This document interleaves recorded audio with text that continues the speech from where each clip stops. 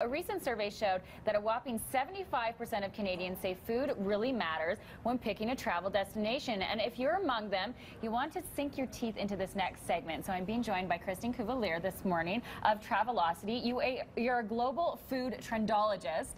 That sounds like a cool job. And you're going to guide us through the top 10 culinary travel destinations. Good morning to you. Welcome. Thank you. Well, we have a long ways to travel, so let's kick things off right away. Now, how did Travelocity come up with this list? We wrote the first annual Culinary Travel Trend Report. We looked at hot travel destinations, hot food destinations, and the trends that were in those cities. And we want to inspire Canadians to travel to these destinations. Yes. Okay, now are we going to start off with number 10? No, we're going to go to number 1 first. Okay, and then we're going to back it up from there. So starting at the top here, where's number 1? Starting at the top, we're going to go to San Francisco Napa Valley. Yes. When you're there, you want to go to the Ferry Building Marketplace. You want to taste from all the vendors. The big culinary travel trend right now is sriracha hot sauce.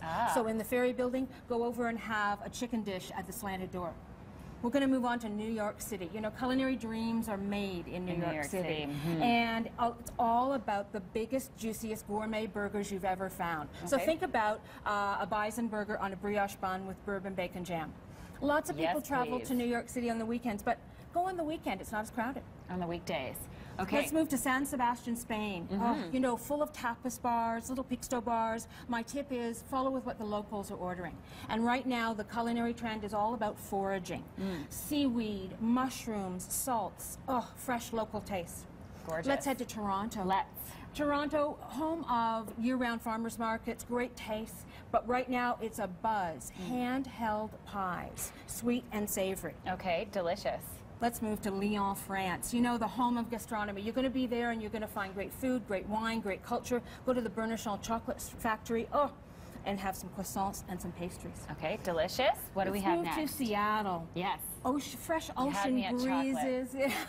Head down to Pike Place Market, taste the local taste. My tip, do not leave without a slice of serious pie, a piece of pizza. What is that? Oh, it's the greatest flatbread pizza. But the culinary trend right now is salted caramels. And the best in the world are at Fran's Chocolates in Seattle. Okay, wonderful. Let's move over to New Orleans. You know you're in New Orleans. They like to celebrate in New Orleans. Just a little bit. Yep. You've got powdered sugar on your hands. You've had a beignet from Café du Monde. But craft cocktails are the culinary trend. Mixologists making great homemade craft cocktails.